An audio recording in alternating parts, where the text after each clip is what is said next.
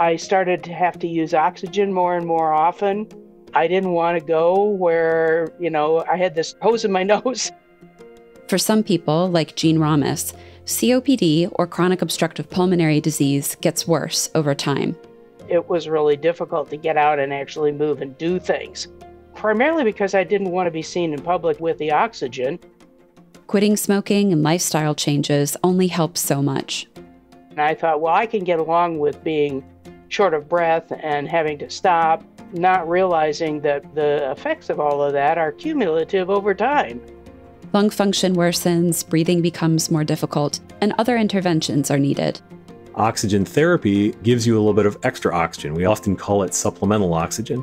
If there's ongoing tissue destruction and inflammation, and it really starts to impact your gas exchange, you may need supplemental oxygen. But some people may be beyond that point and need more surgical intervention, which come in a couple flavors. In this episode, we'll explore what happens when COPD gets to a more advanced stage, starting with oxygen therapy. So if you've ever wondered how oxygen is delivered or how you can still go on vacation with an oxygen tank, keep listening. We'll get to that. Also, we'll talk about lung transplants and other procedures you may have never heard of. And stay tuned to the end because, as ever, we'll share a list of resources where you can learn more. This is the COPD podcast. I'm your host, Michaela Arneson. Many commonly prescribed treatments for COPD, like oxygen therapy and inhalers, were first trialed by patients in the 1960s. The 60s were sort of a revolutionary decade for COPD. The disease was formally defined, pulmonary rehabilitation was introduced, and even the first human lung transplant was performed in 1963. So while the application of these treatments is still relatively new, the development of oxygen therapy actually goes as far back as the 1700s. It's prescribed to people who have low levels of oxygen in their blood, a condition known as hypoxemia. Hypoxemia is defined as a pulse oxygenation of less than 88%. That's Dr. David Menino, a pulmonologist. There are a couple different ways to measure blood oxygen, but the easiest method is a small device called a pulse oximeter. You can get one at a drugstore. A pulse oximeter shines a red light through your finger, and it can analyze the reflection of that light to determine the percentage of oxygen that's in your blood. A normal adult will be typically 93 to 97%. And when I check mine, it usually comes within that range. And I have a pulse oximeter right in front of me, so I can tell you what it is right now. Yeah, I'm at 99 right now with a pulse of 60. So that's normal. Sometimes people with more advanced COPD will have chronically low blood oxygen levels, even when they're at rest. Other people, like John Linnell, experience a drop during certain activities. Within a year or two after my initial diagnosis, it became necessary for me to sleep with oxygen. I did an overnight oximetry study. I slept with a pulse oximeter on my finger. It wasn't until years later, as my COPD progressed, that I needed oxygen therapy simply when walking more than, say, just across the street or down the block. Oxygen can also be administered when someone has an exacerbation or a sudden worsening of their symptoms. This happened to Jean Ramos a little while after her diagnosis. One Sunday, I got in the shower, I got the shampoo into my hair, and I simply could not breathe. I ended up in the hospital with essentially what amounted to acute respiratory failure. I was getting all this oxygen, but I was still puffing and puffing, just sitting there or lying there in a bed. The whole experience was pretty scary. So John and Jean use oxygen, but how common is it in COPD treatment? I would say the majority of patients actually don't require oxygen therapy. Dr. Mina Perzada is a pulmonologist who works with patients needing critical care, and she says people with a certain type of COPD have a greater chance of eventually needing oxygen therapy than others. We often break people down into those who have more of chronic bronchitis, which is that chronic phlegm production and cough, versus those who are more predominantly emphysema, so patients who have tissue destruction and issues with oxygen and gas exchange. So if you have more of an emphysema type, the more likely you will need oxygen. If you're now wondering whether you need oxygen therapy, you should discuss it and any other questions with a qualified healthcare provider. This show was created for educational purposes only. It is not a substitute for formal medical advice, diagnosis, or treatment.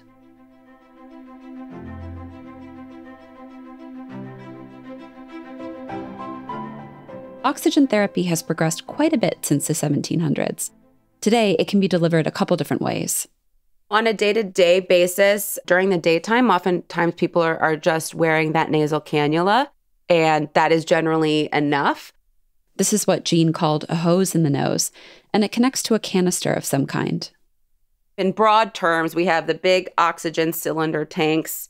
Then we have portable oxygen tanks, which are smaller. And then we have concentrated oxygen tanks, which are the smallest and often are most mobile. Unlike a tank, which stores oxygen, a concentrator pulls it in from the air around you, removing nitrogen and other gases, so you're just breathing purified oxygen. Bigger concentrators can be plugged into a wall socket, and smaller ones run on batteries. Jean and John are very familiar with them. When I first was prescribed oxygen, I think it was probably in 2002.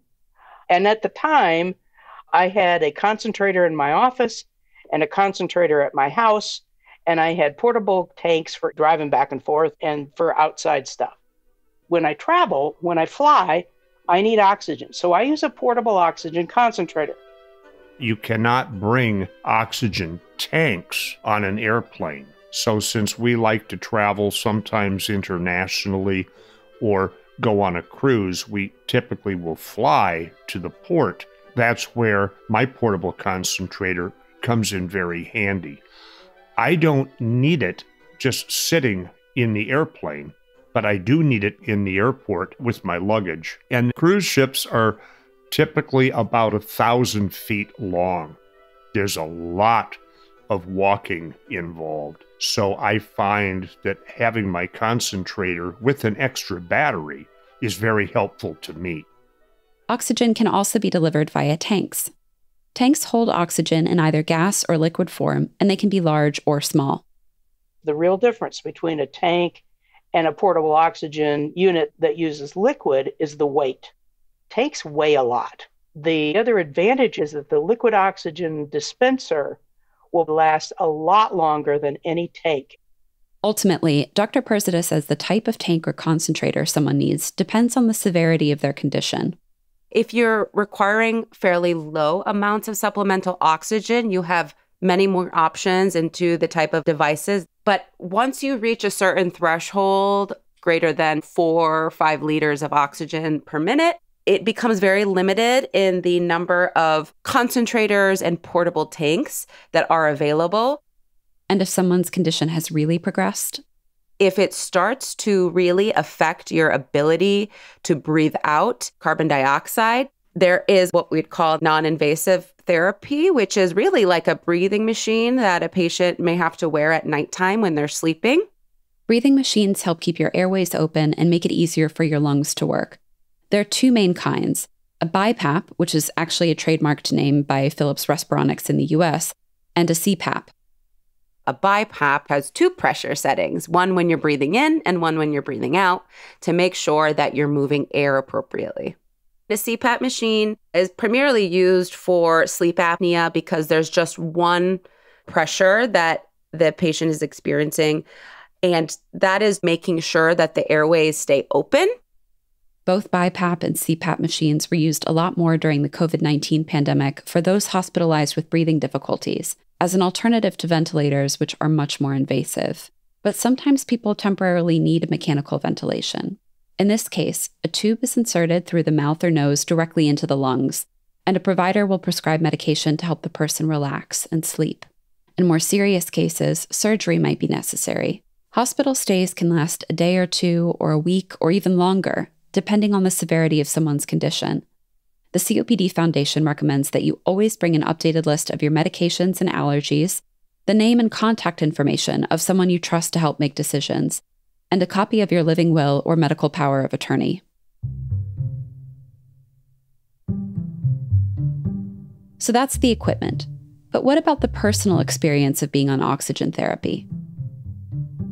Sadly, people have a stigma, a fear of being seen wearing supplemental oxygen. They don't want to leave their house. Well, that lowers your quality of life. COPD is normally a disease of the inside, but an oxygen tank and nasal cannula suddenly make it extremely visible, and that exposure can be uncomfortable. John says a lot of people with COPD imagine that others are judging them or making negative assumptions about their health status. That, oh, she's contagious, or, oh, what's wrong with her? Oh my goodness, maybe she has COVID. Jan Cotton, who also uses oxygen, tries to help other people with COPD overcome their insecurity and wear their equipment confidently. I went into the doctor's office and I saw this woman in the office. She was like, I just hate wearing this. I feel so embarrassed. I said, honey, you have to do what you have to do. I said, you want me to put mine on? I put my oxygen on and I just took a selfie of both of us sitting there with the oxygen. Made her feel so much better. You're not alone. You need the oxygen. Humor can also help diffuse uncomfortable situations and put everybody at ease. One of the people in a social media group I belong to said, there was a little child in the grocery cart. He was just staring at me because he had never seen it before. Well, I just leaned over and said, it's okay, honey. I'm from another planet. I bring my own air. Little kid, of course, just started giggling. Mommy, this lady's from a different planet. Being vulnerable in public, in front of strangers, is uncomfortable for almost all of us, but being physically vulnerable is especially difficult. So if you're someone who needs oxygen therapy and you're feeling nervous or hesitant about wearing your kit outside the house, know that you're not alone, and that the experience may not be as bad as you think. If you see someone with a walker or in a wheelchair, you wouldn't point at them. And I don't think people point at us when we wear oxygen either. All it will do is benefit you, because you do need to wear your oxygen if it's prescribed. Staying active is key to lowering the rate of progression of COPD and leading a happy life.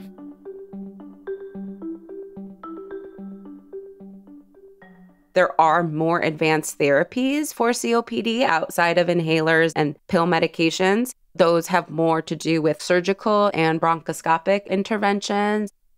Dr. Persida trained in pulmonary and critical care medicine, so the patients she sees tend to have extensive lung damage.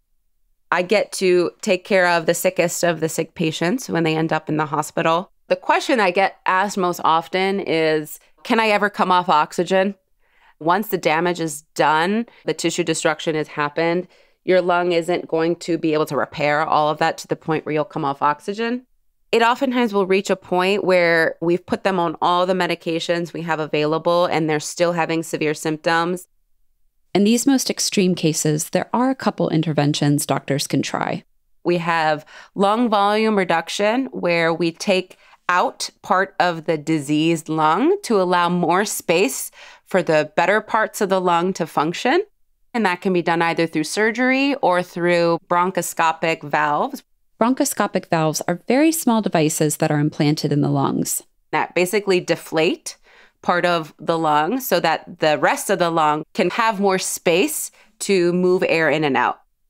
But if lung volume reduction isn't an option, the kind of last-ditch effort is lung transplant. Lung transplants are very rare. Worldwide, only about 4,600 are performed each year, and around 2,000 of those are done in the United States.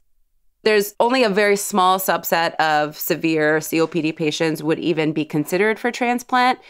You have to be done quitting smoking. You have to not be too sick. You can't have competing comorbidities that are more life-threatening. Age is also important, as doctors tend not to perform the operation on older people. And as you can probably imagine, it takes a long time to prepare for the surgery and to recover afterward. You need to be on immune suppressing medication and things like that. So it's a very rough road, and we try to avoid it. Smoking, air pollution, and environmental irritants can all cause lung tissue destruction, but some people also develop COPD through a genetic condition called alpha-1 antitrypsin deficiency, and this requires a different kind of treatment. Basically, you develop emphysema, but it's not because of cigarette smoking and inflammation. It's actually because your body is lacking a specific type of enzyme.